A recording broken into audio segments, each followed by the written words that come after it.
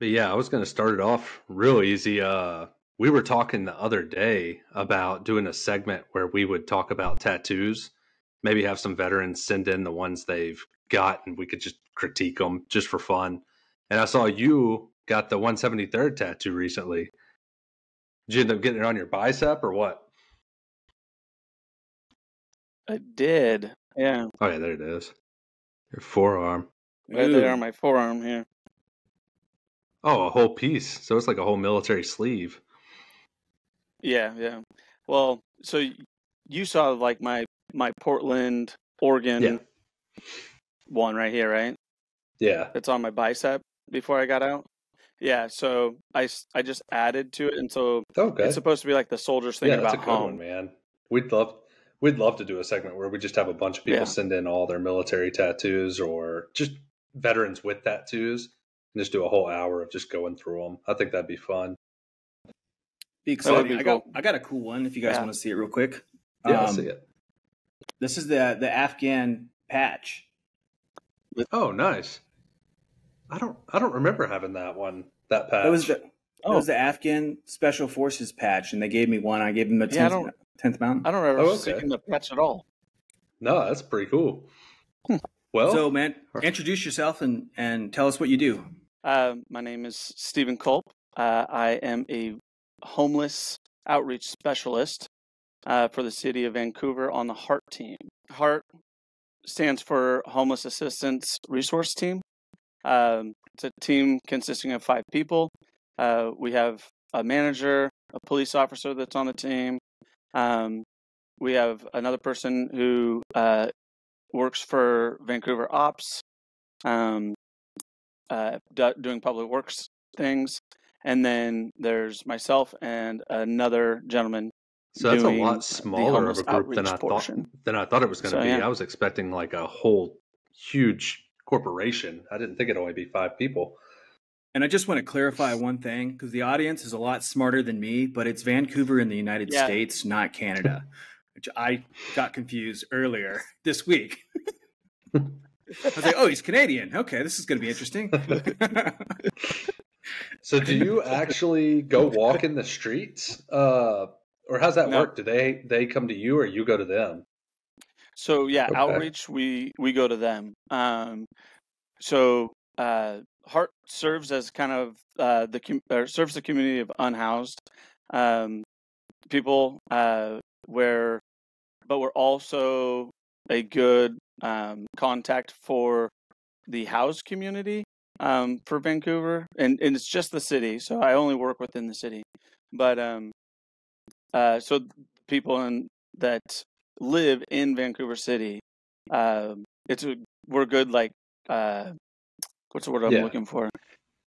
Connection, to make sure that the community, is letting us know, hey, we have a RV that's camped here. It's been here for a couple of weeks, or hey, there's this mess that is in this park or on this street. And so we kind of do all that. And what we're trying to do is respond to all those issues and concerns about homelessness, which also includes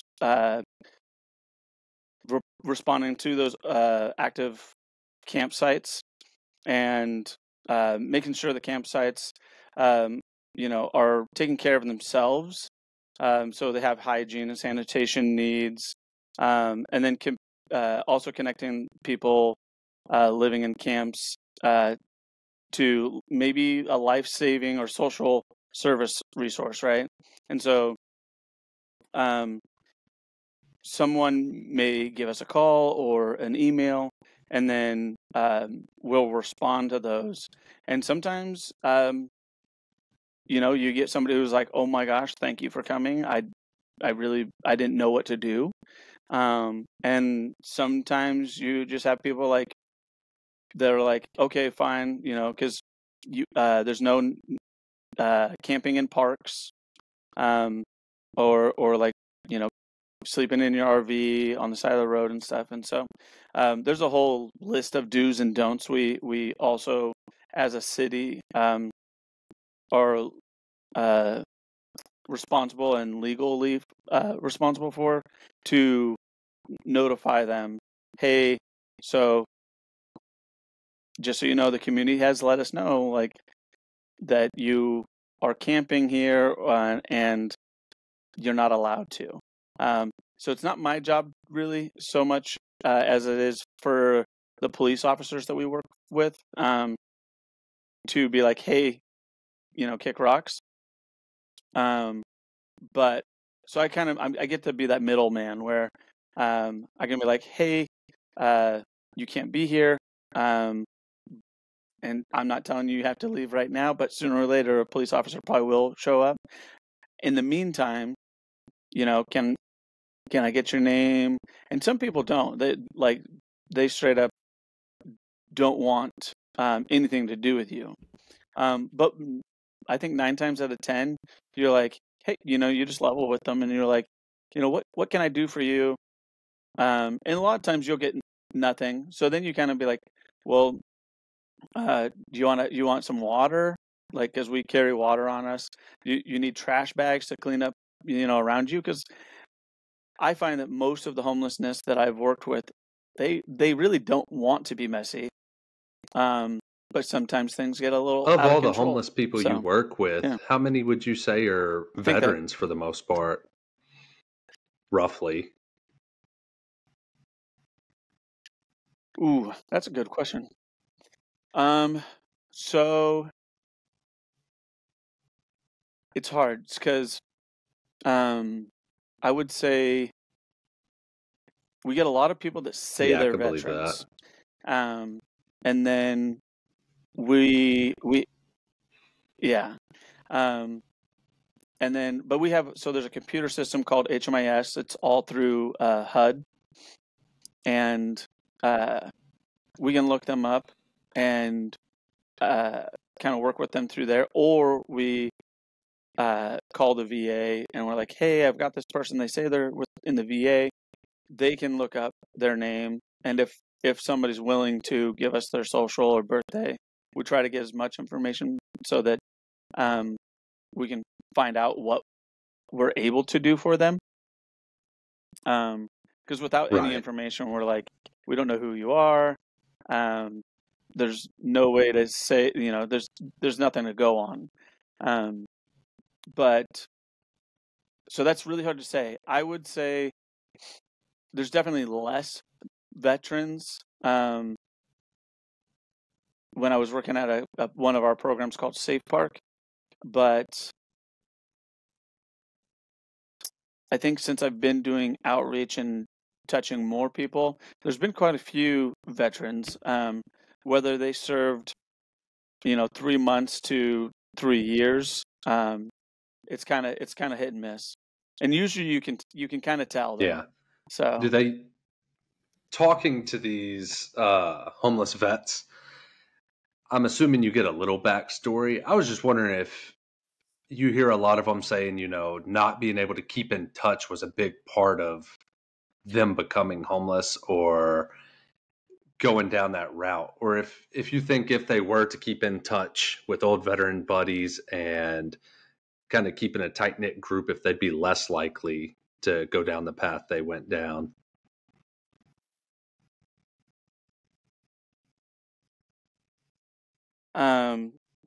Yeah, so I think there's a huge correlation. There's so many different scenarios, though. So since I've been working with the homeless communities since 2020, so I think we as veterans we do need one of each other. I think one of the biggest things with homeless in general is we just need people need community, like-minded folks. We need to find like our people, if you will. So when it comes to veterans, I think, and personal experience, and from talking with you, Jones, it's very clear that we are very prideful people, and so talking, I'm just going to speak for myself, and my experience is we stayed in touch all the time, and I didn't share anything that I was going through with you. And it was a pride thing, 100%. And so I think I would like to let veterans that are watching this know that, like, hey, let go of your pride, talk to your veteran friends, and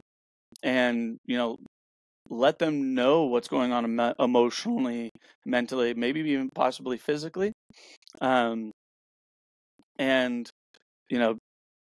just let go of the pride and let people in and level with you, because you don't know if they're going through the same thing or not. And I wish that I could have been, a better friend to you, Jones, and we could have talked about it. But instead, I was very prideful, and I was like, no, everything's good. I'm working, which is doing what the a norm. lot of us tend to do. So someone reaches out and asks how you're doing. You don't want to. I don't know. A lot of times I'd be like, does he really care? He probably just wants to hear that I'm okay. I'm alive and going. Just say, oh yeah, everything's fine. Just work, busy, and go on about your business.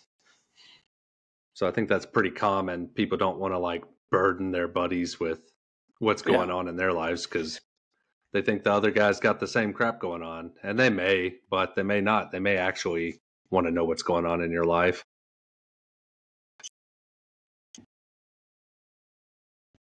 Yeah. So I do think there's a small correlation to those who keep in touch and those who don't. I mean, could you imagine having a crisis and having to handle it, by yourself? For those that, may not be able just to even have someone to be like, hey, how you doing?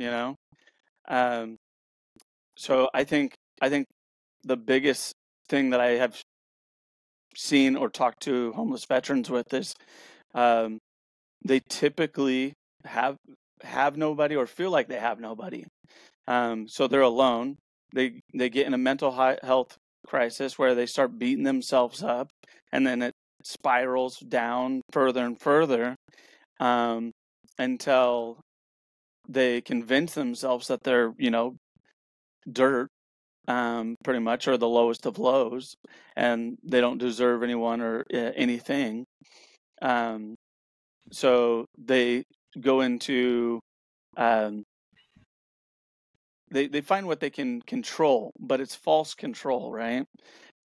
Whether it's alcohol or drugs, or some other addiction, right? There's multiple types for a reason why somebody could be homeless. It could be gambling, for that matter. And whatever you think you have a control of, it's false, because it literally starts taking over you in some shape, form, fashion, size, whatever. And then there's just people that had, like, I had a veteran who was just real stubborn. He didn't want anything to do with the VA. He had some bad experiences, but he was also Vietnam. So, like, and I'm sure you guys know your history, but Vietnam, when those veterans came home, they didn't get the same welcome back as, maybe we did. And so I do find most of the veterans that I run into that was a are good also question, because I older was going to and say homeless. what the age group you see. And I was also going to comment that when me and Jones were at Fort Polk together, every deployment that came back at Fort Polk, all the Vietnam veterans would come and greet our units when they came back at Fort Polk. I thought that was really cool. Yeah, sure did.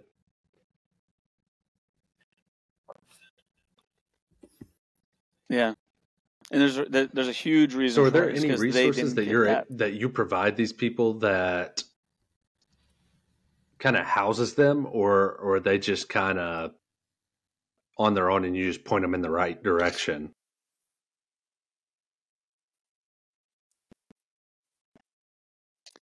No. So I'm not a case manager. So there's a difference between outreach and case management. Case management will be like, okay, you are now my client, and I'm going to work with you until, well, they work with you pretty much even once you get housed. But I feel so yeah. So my job as an outreach is Okay. connecting people to those resources, whether it is the VA, because like I said, some people people did not have a great experience with the VA, so they don't want to go. They don't want to talk to anybody. Some of your local VA hospitals or VA buildings probably have an outreach that goes out and sees people like I do, but they also do case management. But as far as Vancouver, there's a veteran assistance program and center that you can walk in and grab a bite if you're homeless. And I think they have some programs where you might be able to earn some money.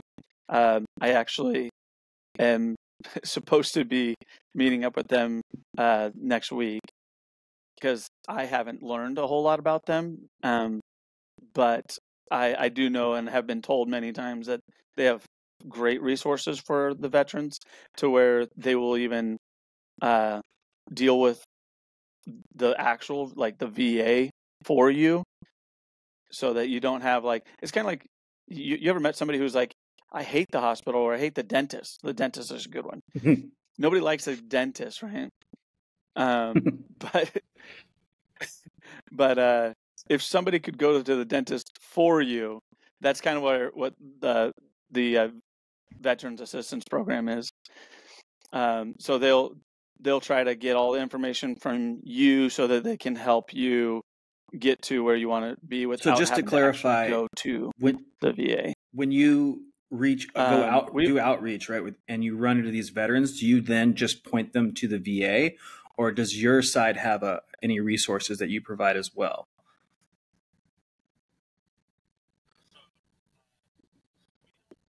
So we don't have resources as far as direct. We don't have direct resources, but we work with several nonprofit agencies that do have resources, such as like housing vouchers. I do housing assessments. So, and that's like the big first step for anybody. And it does have veteran questions in there. So, I'm the middleman pretty much. And then we, like I said, like all the nonprofits that we work with, I connect them with certain people. We have a veterans guy who works for another, like the main company. Fine. I'm not sure if I'm allowed to say what company they are, but yeah. So HMIS, which is the computer system that plugs everybody into getting their foot in the door with any program, right?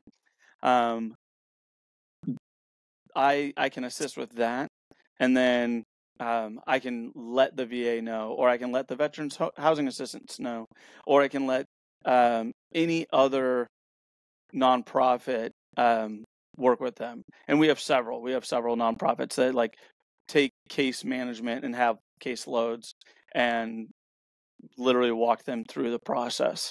So, do you want to talk a little bit more of the housing assessment? I was kind of curious about that. I think that's good. Okay. So the housing assessment, it's a tool, and you ask a various amount of questions concerning mental health, drug addiction, how long you've been homeless, so that we can find out, like, have you been chronically homeless or not? It also lets us know, like, do you have a household? So are you homeless and you have a wife and kid? Or so it's it literally lets us know like where you are as far as in your lack of better words, homeless journey, so that we know and can find out the best way to help you, or help the homeless. So can you tell us like the distinguishing? It also has it's also a scoring thing. Keep going on the scoring thing. Sorry. So yeah, there's a so there's also a score, where it places you in two different categories. One is rapid rehousing and temporary housing, and the way that kind of works is you can and there's multiple ways it can work. You can either get like assistance for getting your apartment, so pay for first, last, and deposit, and then it'll pay for your rent for and it really depends on the person, right? And if they have a job, so it can cover somebody's rent and everything, and utilities. I think the longest I've heard is up to a year, but it can be shorter. And then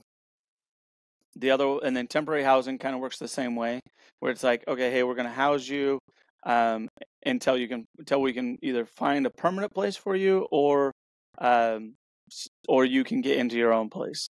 And then there's permanent supportive housing, which are the more severe cases, whether somebody can really be responsible for even taking care of themselves, and they may be, high mental health or high disability, all that kind of stuff. But then some of the resources that we do is if somebody's like looking to get sober or clean, or even just physically healthier, we have resources for that too. So, and that's aside from the. I was curious, how many people assessment. a day do you talk to on average? Whew. Yeah. Okay. So it really depends. I kind of my week and my day. Is it anywhere from like changes 1 to 3, or more like day. 50 to 100?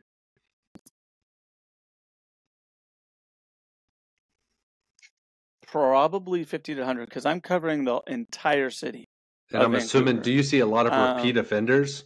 So, Or I say offenders, but it really, like repeat people where you helped house them or point them in the right direction, and then a couple weeks later you run into the same guy doing the same thing?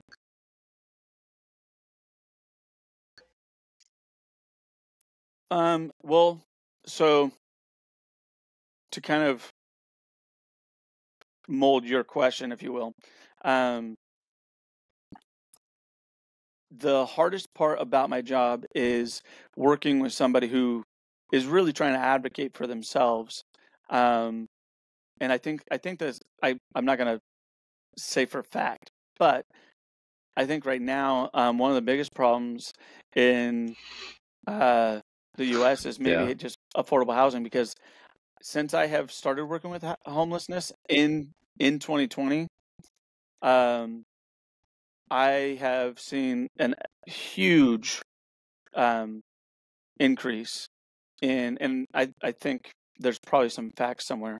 I think like we went from 100, almost 200, and now we're almost like 600. And I think it was a resource or study that I saw from 2019 to 2021. So I'm sure it's even more now. But so homelessness is growing, but affordable housing is not growing as fast. So I see, and I make a good rapport with a lot of the homeless that I'm working with multiple times a week, or at least twice a week. It really depends, because sometimes we have so we get emails from the community letting us know, like, hey, there's this new tent that's camping on the sidewalk. It's blocking the sidewalk, and if it's a place where like people like walking their neighborhood, that's not a great place for somebody to pitch their tent. So, so we'll go out and meet those people and try to be like, hey, is there anything we can help you with?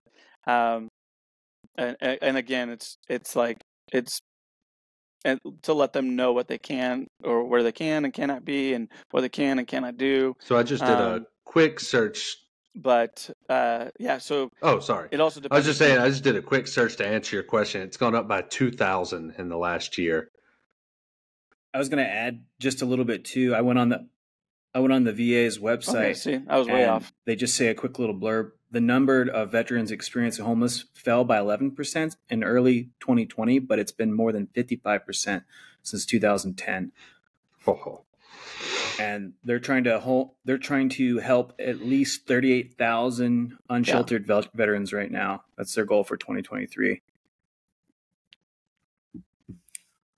Okay. And like I said, it's, what type of resources do you do for, say, a family of homeless? The process. The process. What I'm saying.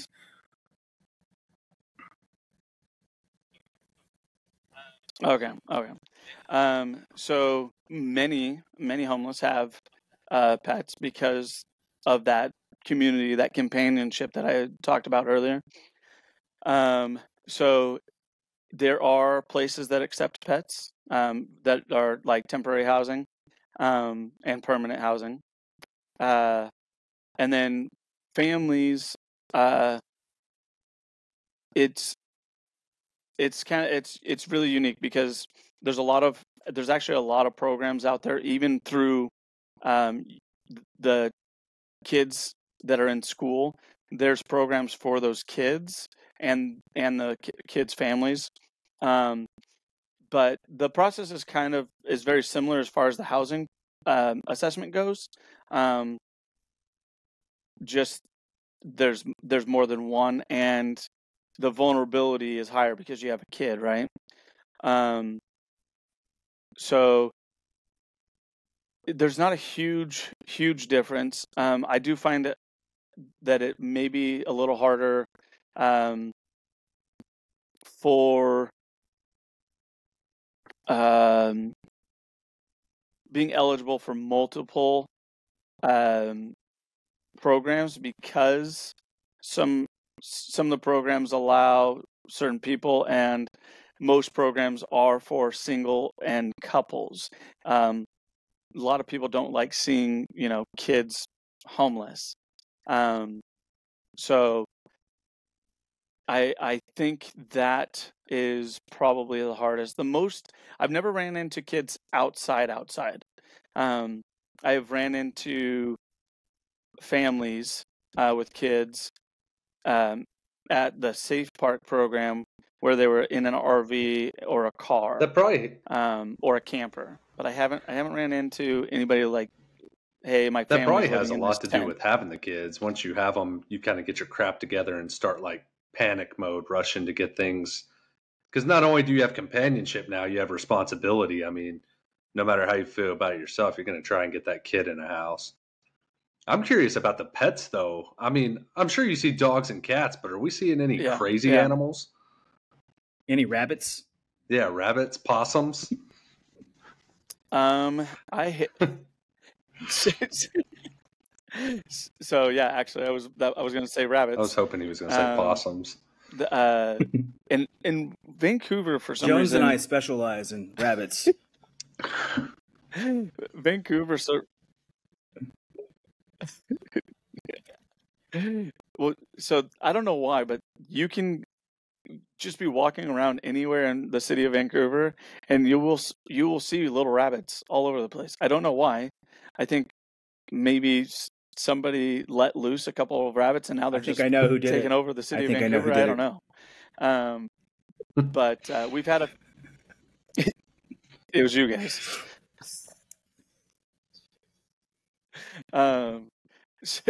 So but I've had a few people that I've worked with that have had rabbits, and one of them was at Safe Park when I was over at Safe Park, and he had like a harness for this rabbit and everything, and I mean it was a good sized rabbit, but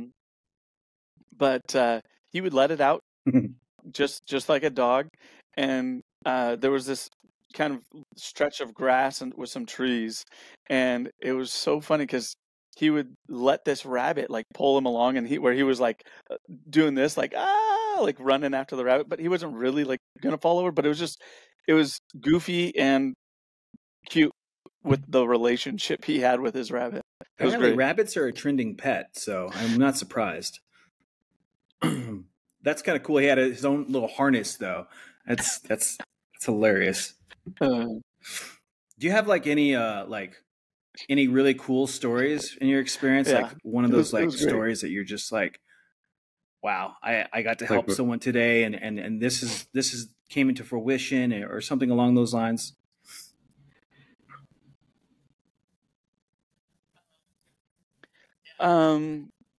Yeah, I've got a few. So I've got 2 veterans off the top of my head that I've helped, and then one gentleman who I just never thought it was going to happen. So when I was working at the Safe Park program, the Safe Park is a program where if you are living in a camper, RV, or car, and they have a spot, you can register. There's a code of conduct and all that, and so it's not outreach. They would come to me, and then I was facilitating the program as a staff member, and so two gentlemen in particular that were veterans. I'll start with that one, or those two. So the first one, he came in. He was brought in by one of the Heart Team members, or referred by one of the Heart Team members. Came in, really, I guess he really didn't want to be there at first. He was like, I'm not about this. Didn't think anybody was going to help. And then him and I were talking one day, and because I've noticed that a lot of the veterans that I've talked to, they think they can't do anything because they don't have their DD-214, they don't have any paperwork, right? And so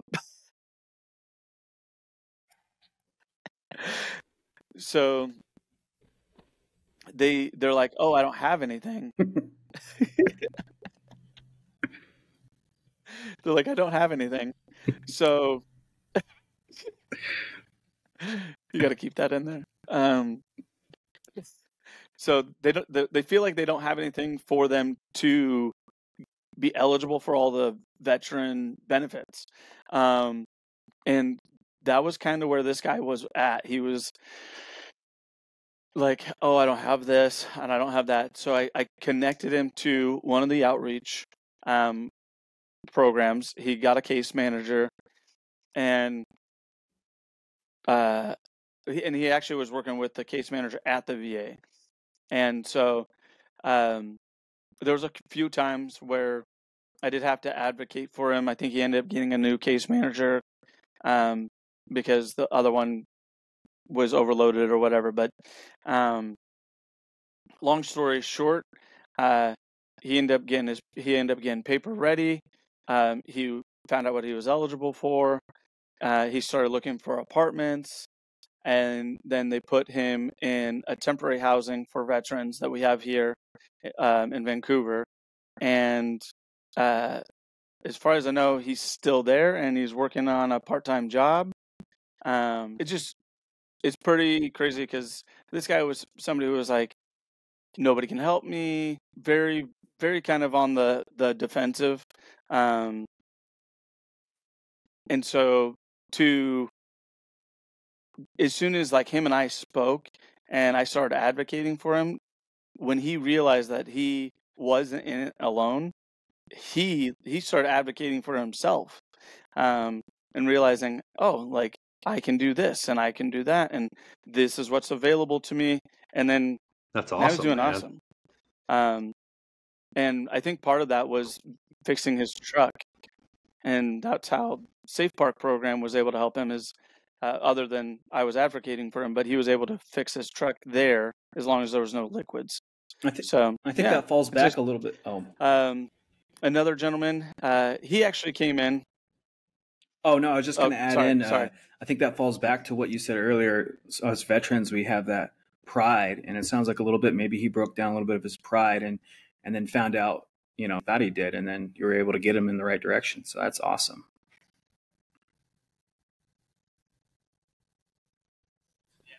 Yeah, and I think it helped that the Heart team member that got him to come in was a veteran, and then as soon as I let him know I was also a veteran, he was like, all right, what's up? Like, what can you do for me? No, and that's what it's all about, man. These got to help out our buddies. The next gentleman. Yeah, absolutely. I think so. The other one he was pretty simple. He came in. He had like this cool trailer, that was like for like a motorcycle trailer, covered one, and he set it up so that he could live in it. It was pretty cool. But he showed up to Safe Park, and him and I started talking, and as soon as I started talking to him about like some of the things that were available to him, he was like, well, I have all this paperwork. And I was like, okay, great, let's get you a case manager.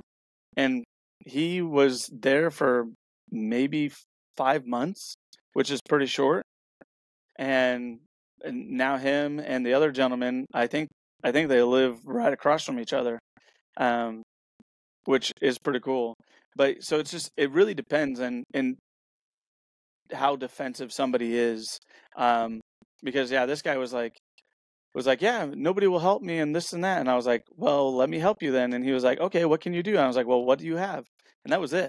I mean, he was like, oh, here's all my paperwork. I was like, all right, great, I'm gonna get you a case manager, your paper ready, we'll send it. And he was on his way. I have a question too. Now I will admit. Go ahead, man. No, sorry. I'm noticing you guys are hearing me late. We're like on the the television station where they're always like, they ask the reporter and then he waits like 5 seconds and then he answers.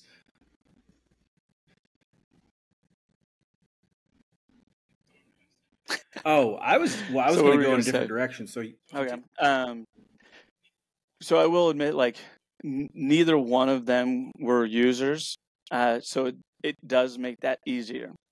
So this third guy I'm going to talk about, he was heavily drinking, all the time, and he would go to the store and he'd come back like acting like he's on his phone, and you'd be like, hey, so and so, and he'd turn and be like, oh, hey, and like completely, you knew nobody was on the line because he would just put his phone away. He didn't say bye to anybody or nothing. But he was hard because he continued to tell you what you wanted to hear. In my industry, we kind of call it lip service, where people are like, oh yeah, I'm doing XYZ, but they're not. Or you're like, hey, you can't do something, and they're like, oh yeah, I'm not doing that because I do this. So it's lip service. They tell you what you want to hear, which makes it difficult because you want to trust them and you want to believe them so that you can help them. But sometimes they lie about the weirdest things. So this gentleman, I was trying to help him out with drinking, and he knew he needed help. And he was pissing outside of his car, and I caught him in his lies because you guys ever heard of urine be gone? No.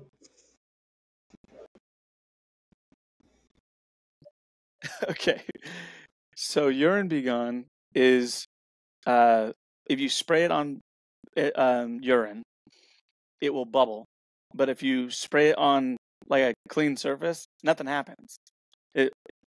Even if it's like, you got fish guts on your kitchen counter, if you spray it, nothing, it doesn't bubble. So I had some urine being on, and I was like, hey, do you know what this does? And I explained to him what it does. So I sprayed it in where I knew he wasn't peeing, and sprayed it where I knew he was, and it bubbled. And so I was like, stop, just stop lying to me. It took some hard, heavy love to get him to accept detox. And then once he got detox, to actually go into like a Alcohol Anonymous like facility. And we have, I really truly think we have some of the best outreach workers, because there was a gal from one of the nonprofits that we work with. She came in and checked all the boxes, dotted all the T's, or crossed, you know what I'm saying. So she had all her ducks in a row. And this gentleman had been working with her for, I think, 2 weeks, and she got all these ducks in a row, to where like he would come up with an excuse for one thing or another, and she was like, nope, we're doing this. Yep, I've got this covered. You can do this because of that. And it was phenomenal. So he had no excuses, because she had literally covered everything and got him into the detox and got him into the Alcohol Anonymous facility. And I ran into him at Winco, and this is a couple months back, but I ran into him at Winco, and he was like, hey, Steven. And I'm like, I don't know this dude. Like, I didn't recognize him at all. He had shaved his face. He had a big old beard and kind of scraggly hair. And I legitimately didn't recognize him. And to where I was like, do I know you? And he was like, you really don't remember me? And I was like, I don't think so. I felt bad. And he was like, it's me from Safe Park. He was like, thank you so much. And I was like, oh my God. It was just like, come to light type of thing, where I was like, holy cow. I had no idea it was you, and I would have never guessed in a million years it was him. But he told me how he went through his process in AA, and he's actually still at the facility, but now he's like helping other people. So those stories are the ones that I'm like, that's just awesome. To be at a point where you feel the need to lie about peeing outside, and now you're helping others in recovery as well. So that's great. I was just thinking, what do you think is the best advice you could give to a veteran, or maybe someone who's on the cusp of being homeless? What would you tell them?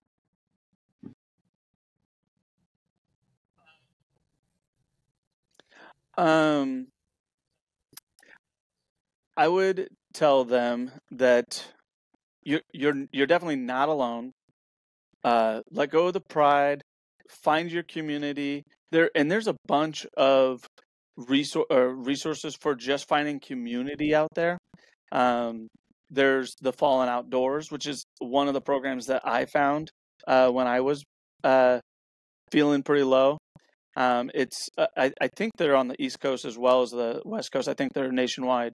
Fallen Outdoors, they provide hunting, fishing trips. So like hunting, big game, birds, everything like that. And then fishing trips for everything as well.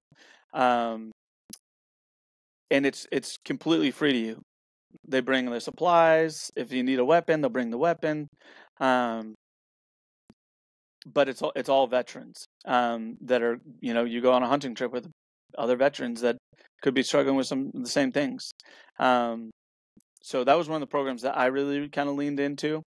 Then there's Mission 22 that brings veteran suicidal awareness, and they do a lot of stuff there. There's a few other programs that I've looked on that I follow on Instagram even. But find your community. I know there's even sports. I know here in the Northwest, there's a veterans slow pitch softball team. And they have a co-ed men's and a women's team. So you're not alone. Find something that you can connect with people, connect with other veterans, even if it's just going to like a session where you sit and talk with people.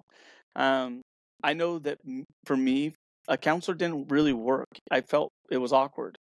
I didn't know this person. I felt like we were forced to talk to each other because we were in this room, and I asked to talk to somebody. So it didn't really work for me. But softball and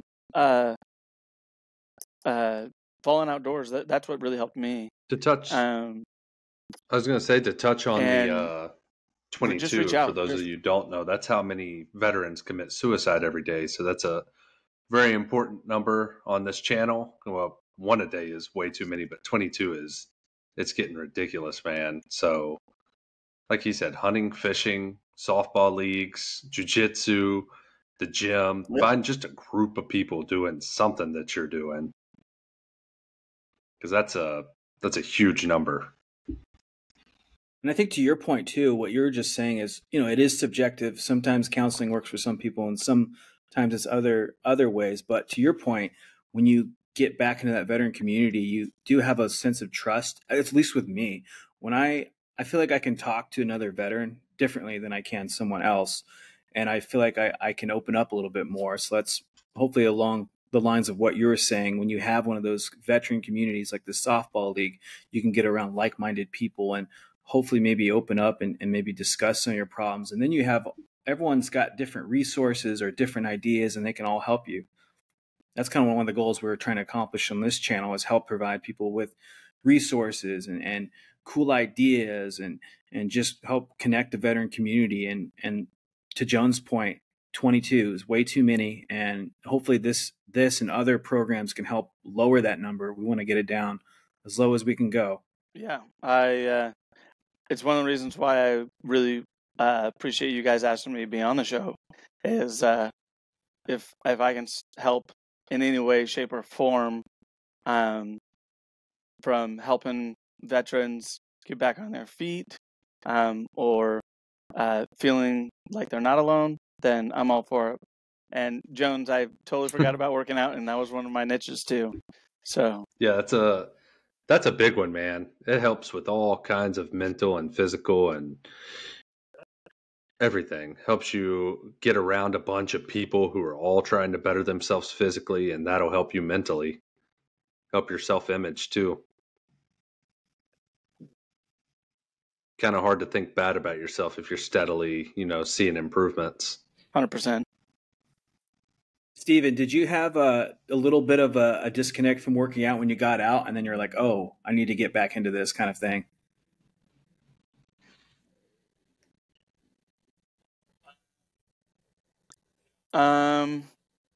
No. Mainly because I had a buddy who I met through softball, who was in impeccable shape, and I actually just by chance got asked to play softball. The season was just starting, and one of my sister's friends was putting on a co-ed team, and we grew up playing. My sister grew up playing softball, and so this gal, I knew who she was, and so she asked my sister if she wanted to play, not knowing I was home, and my sister was like, well, hey, do you want Steven to join? And the guy was like, oh, Steven's back? Yeah, we'll put him in center field. And that's been my position pretty much my whole life. And I've played ball since I was like 4. And so between softball and then one of the guys that was on the team, he was in really, really good shape. And I was kind of like, hey, where do you work out? And then we found out that we worked out at the same place, just at different times. And then so we started working out together. And I pretty much haven't stopped really working out since. Yeah, it's good stuff. So I guess just to wrap things up a little bit, we're going to provide hopefully some of these links that Steven told us about, and anybody who's maybe experiencing that kind of trouble in their life, or maybe knows someone who has, reached someone out and provide some of these links and resources, and hopefully we can help each other out. Yeah, I agree with that. And I hope everybody has a great weekend. We really appreciate you coming on, Culp, and getting to talk to you is always great. It's been a long time since I've gotten to see you. So I know we reach out on Facebook and Instagram, stuff like that, but it's been a long time since we've actually talked. Probably 12 years, 13 years.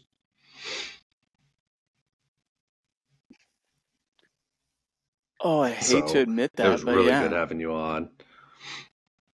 Yeah, it was really good to meet you, man. Yeah, let's not have that kind of stretch again. Nice meeting you too, Gilly. Yeah, let's pop smoke, man. Y'all have a good weekend. Heck yeah.